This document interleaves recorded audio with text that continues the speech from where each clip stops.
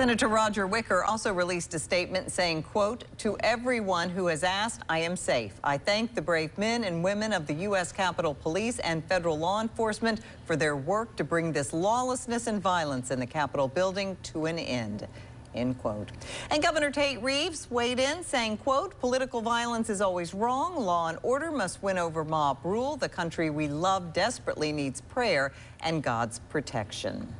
And Congressman Benny Thompson says in part, quote, "I am safe. Thank you for your prayers. The events of today are the inevitable result of the tyrannical and idiotic leadership of Donald Trump. It is domestic terrorism and armed insurrection. This possibly would not have happened if Senate Republicans stepped up to the plate and removed their despicable leader. He needs to just leave and never come back." End quote.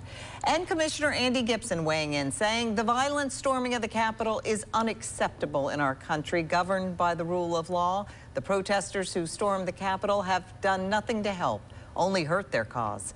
Pray for America, for only God can save us.